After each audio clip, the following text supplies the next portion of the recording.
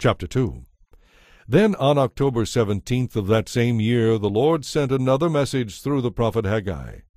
Say this to Zerubbabel son of Shealtiel, governor of Judah, and to Jeshua son of Jehozadak the high priest, and to the remnant of God's people there in the land. Is there anyone who can remember this house, the temple, as it was before? In comparison, how does it look to you now? It must seem like nothing at all. But now take courage, Zerubbabel, says the Lord. Take courage, Jeshua son of Jehozadak the high priest. Take courage, all you people still left in the land, says the Lord.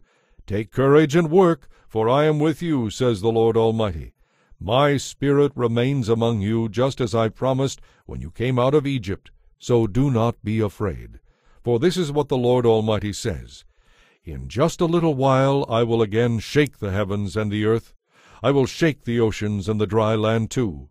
I will shake all the nations, and the treasures of all the nations will come to this temple. I will fill this place with glory, says the Lord Almighty. The silver is mine, and the gold is mine, says the Lord Almighty.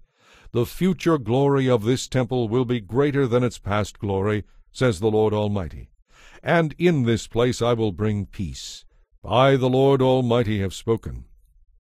On December 18th of the second year of King Darius's reign, the Lord sent this message to the prophet Haggai. This is what the Lord Almighty says. Ask the priests this question about the law. If one of you is carrying a holy sacrifice in his robes, and happens to brush against some bread or stew, wine or oil, or any other kind of food, will it also become holy? The priest replied, No.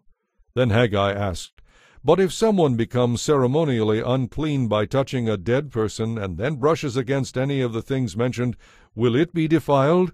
And the priest answered, Yes. Then Haggai said, That is how it is with this people and this nation, says the Lord. Everything they do and everything they offer is defiled. So think about this from now on. Consider how things were going for you before you began to lay the foundation of the Lord's temple. When you hoped for a 20-bushel crop, you harvested only 10. When you expected to draw 50 gallons from the winepress, you found only 20.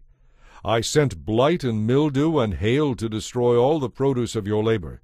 Yet even so, you refuse to return to me, says the Lord. On this 18th day of December, the day when the foundation of the Lord's temple was laid, carefully consider this. I am giving you a promise now, while the seed is still in the barn, before you have harvested your grain, and before the grapevine, the fig tree, the pomegranate, and the olive tree have produced their crops. From this day onward I will bless you. The Lord sent this second message to Haggai on December 18th.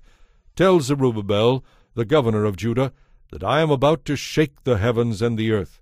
I will overthrow royal thrones, destroying the power of foreign kingdoms. I will overturn their chariots and charioteers. The horses will fall, and their riders will kill each other. But when this happens, says the Lord Almighty, I will honor you, Zerubbabel, son of Shealtiel, my servant. I will treat you like a signet ring on my finger, says the Lord, for I have specially chosen you. I, the Lord Almighty, have spoken.